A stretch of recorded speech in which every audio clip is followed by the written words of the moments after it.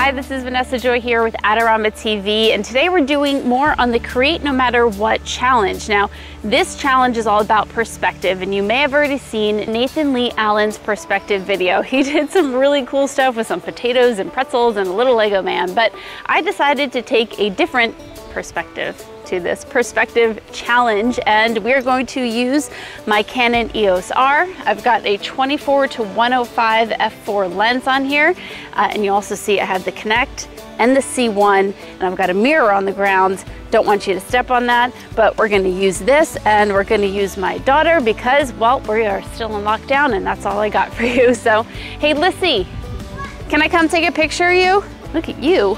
All right, can you go down to that corner right there? Crisscross applesauce. Yeah, there you go. We are also using a pro grade card. Definitely nice and secure in there. All right, let's get shooting. The first thing I had Felicity do was sit down and look into the mirror. To be honest, the shots weren't exactly what I was looking for, but I decided to put on the Profoto C1 to get a little bit more light in her eyes. After that, we changed position, and then my very favorite last thing that we did was have Felicity face down on the mirror, and I placed 2 full Profoto CTO gels on the C1. Now these are magnetic, so they plop on really quickly, and I messed around with having a nice golden glow over her hair. All right, let me show you some of the images. Funny that this was all about perspective, because when I came in and I started looking at all the photos, it did like the ones at the end, but the ones that I had on top where I had her looking down into the mirror, they just weren't what I wanted. It wasn't actually until I came in and I flipped them that I realized that's what I was looking for. And it took literally a change in perspective from post-processing to see that and to like the photos a little bit better. So perfect perspective challenge, not only just using the mirror, but then noticing that the shift of the image made it that much more interesting. So these are all straight out of camera. I'm gonna edit, of course, my favorite ones for you, but I thought I would show you the difference between how I shot it and it not being as exciting as if I changed my perspective this way, and now it seems as if I am looking through the mirror through the eyes of my child.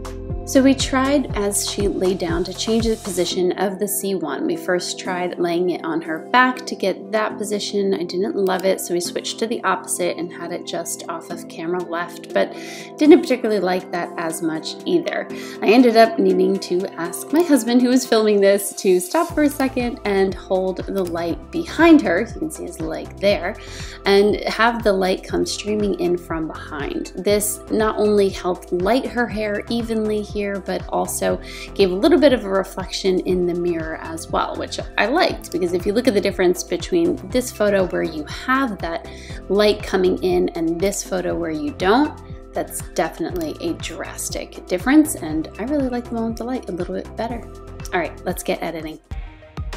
Normally I edit in either Capture One or Lightroom, but I decided to go into Lightroom for these because I knew I would want to use some of the local adjustment brush presets that I have.